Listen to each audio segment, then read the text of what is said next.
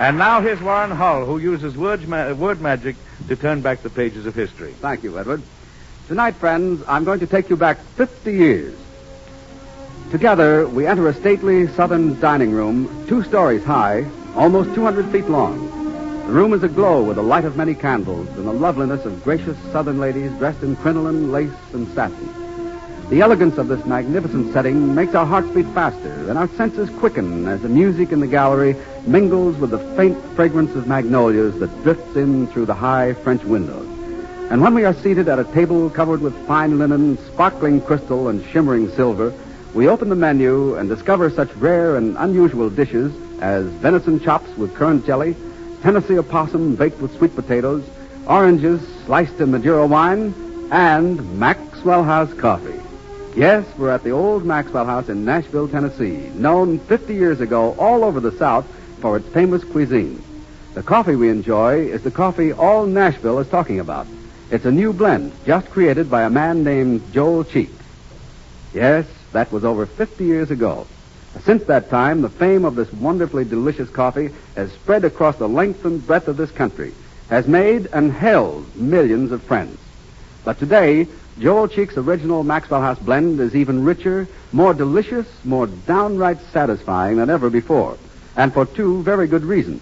First, because we've found a way to blend Maxwell House to a new perfection of flavor and body, a rich, mellow flavor you'll find in no other coffee. Second, there's the new radiant roast process, which roasts each coffee bean evenly all the way through. It brings out the true, natural flavor of this wonderfully enriched new blend. With radiant roast, there's no chance of weak coffee due to under-roasting or bitter coffee due to parching. Now, that's why more people are buying Maxwell House today than ever before in its history. Why don't you try it? Get a pound tomorrow, won't you? Your own enjoyment and satisfaction will tell you this new Maxwell House is now, more than ever, good to the last drop.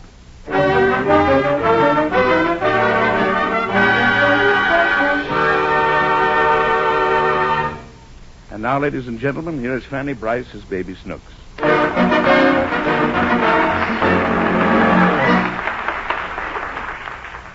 Tonight there seems to be an air of mystery in the house.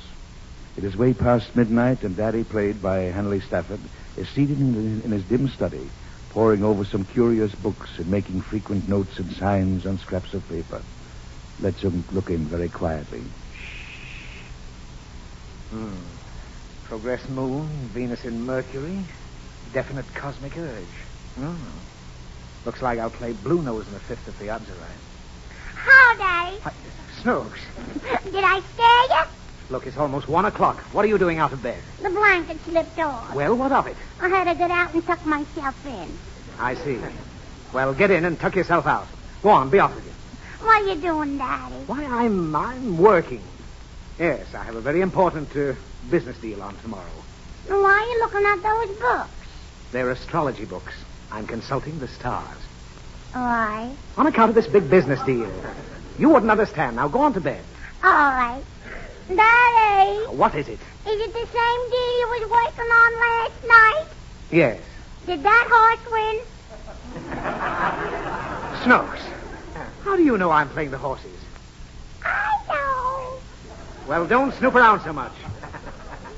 If she wasn't my own child, I'd swear she was a witch. Nothing. I'll go to bed, and don't dawdle. I want to doodle, I want to doodle, I want to doodle. Oh, stop that. And put that book down. What is it, Dad? I told you it's an astrology book. What's astrology? It's the art of judging the influences of the stars upon human affairs and of foretelling events by their positions and aspects to form horoscopes. Good night. Good night. What's horoscope? Oh, look. Take your birthday, for example. Is it my birthday, Daddy? No. Why? Because you were born in August. How do you know? I have good reason to remember it. Why? Never mind why. The fact remains that you were born on the 31st of August. And that brings you under the sign of Virgo. Does it? Yes. And the day you were born, Mars was in Capricorn. I thought you was home. Who? Ma? I didn't say Ma, I said Mars. Who's she? Mars is not a she. It's the name of a planet. And Capricorn is one of the astrological positions or signs. Capricorn is the goat. Why? Because that's what it means. And there's Leo the lion and Cancer the crab and... I'm Ferdinand the bull. No, that's Taurus the bull. I was born under that sign. Well, what are you laughing at? I don't know. Well, this is no time to learn astrology. You're going to bed. I'm hungry. Well, what do you want? I want some ice cream, some pie, some chocolate cake. Oh, you do, eh? Well, you'll take a piece of apple and like it. No, I won't. Now, listen here, Snooks. When I was a youngster like you, I didn't have chocolate cake and stuff like that. I was lucky to get a crust of bread. Oh. Daddy. What? Aren't you glad you're living with us now? You'll never learn to appreciate anything. Why, I used to work 14 hours a day just to get the bare necessities. Get the bear what? Necessities. Groceries. Did you have a bear, Daddy? Of course not. Then why did you have to get him groceries? I got the groceries for myself. Didn't you give any to the bear? There wasn't any bear. I'm trying to tell you how hungry I was. I was almost starved. So you know what I did? You ate the bear. I didn't eat any bears. I didn't see any bears. I just worked very hard. Why? To keep the wolf away from the door. Did the wolf eat the bear? No, there wasn't any wolf either. The bear I'm talking about isn't a bear, and the wolf isn't a wolf. It's just a figure of speech. You can't see that kind of wolf, and you can't hear him. Well, how did you know he was at the door? My stomach told me. I had a gnawing there. Did you eat the wolf, too? Nobody eats wolves! Why? Because they don't! Why were you so hungry, Daddy? Because I worked so hard.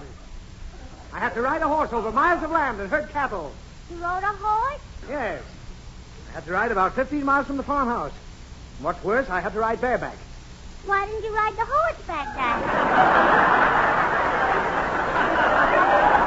I did ride the horseback. And who rode the bear?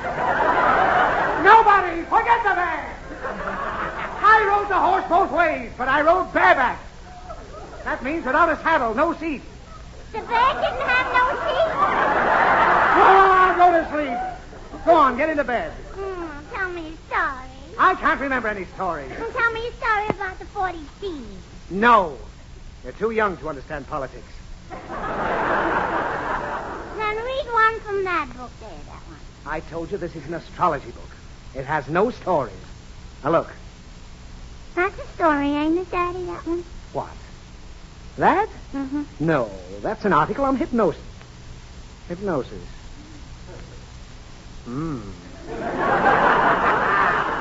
What is it, Daddy? Nothing. Just let me see this for a second. Mm-hmm.